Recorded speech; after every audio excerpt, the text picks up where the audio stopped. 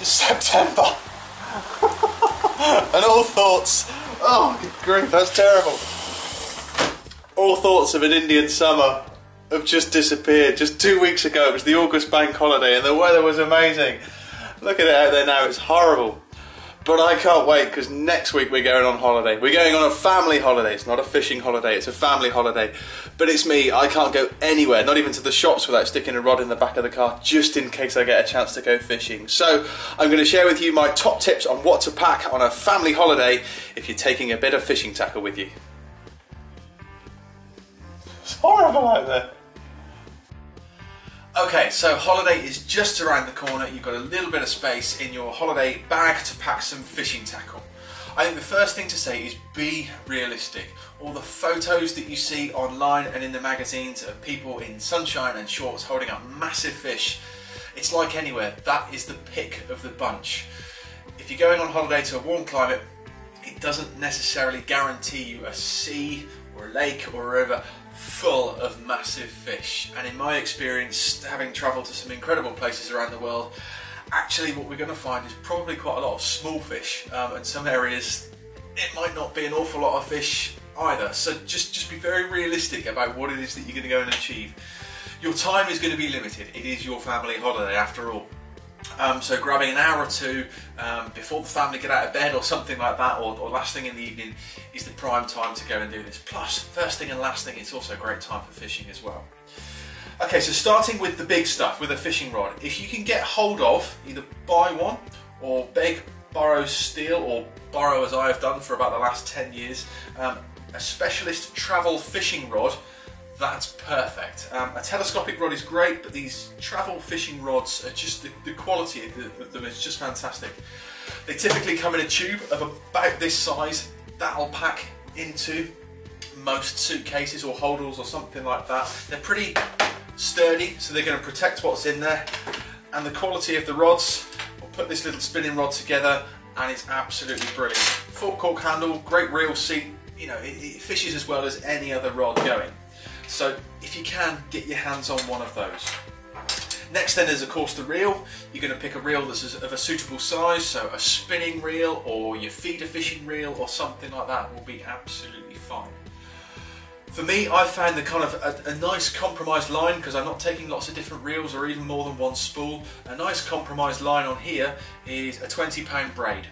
It's what I use for my lure fishing. It's really fine, so if I'm doing a bit of lure fishing, it's perfect for that, it's made for the job. But because the line is so fine, I can add on a very light line leader, £8, £3 if necessary, and then I can go and have some fun catching the small and colourful fish that look like they belong in an aquarium or something like that, that are pretty abundant around most of the spots that you find. Mullet, that sort of thing. So one of these reels, some 20-pound braid on there if you've got it, and then I've got a couple of spools of line. So there's line that's appropriate for my lure fishing, so some stuff that's about £15, and then some much lighter stuff, like I say, if I'm fishing for just the small fish. Float fishing, I would suggest, is probably the best way to go. Like I say, it tends to be fishing almost under your feet on little sort of rocky outcrops just at the edge of the beach where you might be staying, something like that. A couple of these floats, they're called loafers or chubbers. They take a few large split shots, so take your box of split shot with you, and they're fixed top and bottom with some float rubbers. You can change the depth that you're fishing at, but typically the fish feed very close into the edge and quite high in the water. Some hooks. Again, if you're a coarse fisherman, you'll have this in your box. For the slightly larger stuff, I've got a pack of size 6 hooks, and then probably what I'll end up using for the small and colourful things is just a pack of little small size 10 hooks. Alright, so between those two things you'll catch most of what's swimming around in front of you. You're not going to take your massive tackle box, your wheelbarrows or anything like that with you, so grab a waterproof, fairly rigid container and start to fill it up. I've got a couple of spools of line gone in there, I've got my weights gone in there, my floats, my hooks. Take a pair of scissors, save your teeth, and you are travelling, so a knife's not such a good idea. Take a pair of scissors with you. And then I can't go fishing abroad without taking a couple of lures with me.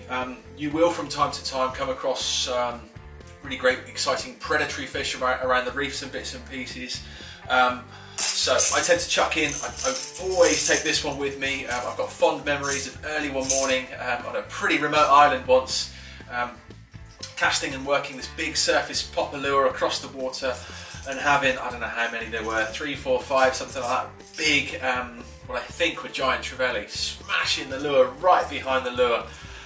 I never got a hook up. I was left trembling as these massive fish then swam away. I don't know what I'd have done when I've actually hooked them up, but I always chuck in a couple of lures, so a couple of surface poppers, soft plastic lures if you're a pike angler, a perch angler, a bass angler, something like that. Some of these with a couple of hooks, and that's pretty much it. Be realistic. For a few hours fishing, that's all you're going to need. Bait, if you're staying in a hotel, raid the bread baskets in the morning and get yourself a few handfuls of bread baps before you go at breakfast.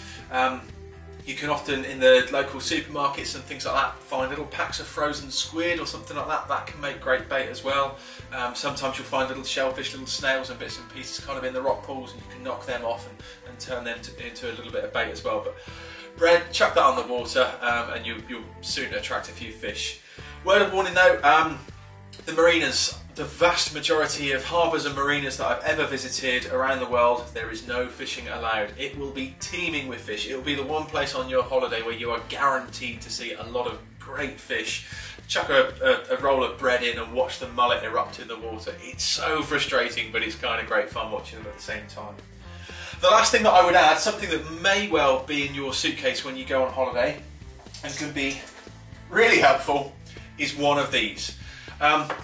Go and have a look, see what's in front of you, see what's in the water. Is it mullet? Is it predatory fish where the lure fishing is going to be great? Have a little swim around and see if there's any particular spots where the fish are really close in or something like that, and have a little learn about what's in front of you. It's fascinating going and having a look. I do a lot of this here around Cornwall. It's so interesting when you think you understand what a particular fish that you're trying to catch is doing in front of you, then you go and have a look at it and you learn something completely different. So if you can, go and have a swim around and see what you can see. And even with this, take a roll of bread in your swimming trunks and chuck that in front of you and watch all the feed fishing in front of your face. Get some photos with your underwater camera as well if you can. So top tips, be realistic, be limited with the amount of tackle that you take, see if you can get your hands on a purpose-made travel rod, and don't forget to slap on tons of sun cream, because when you're stood by the water in that strong Mediterranean foreign sunshine, wherever you might be, don't be the one that goes and gets sunburned, because all your mates will laugh at you in the evening. Alright, best of luck and have a great holiday. I'll let you know how I get on.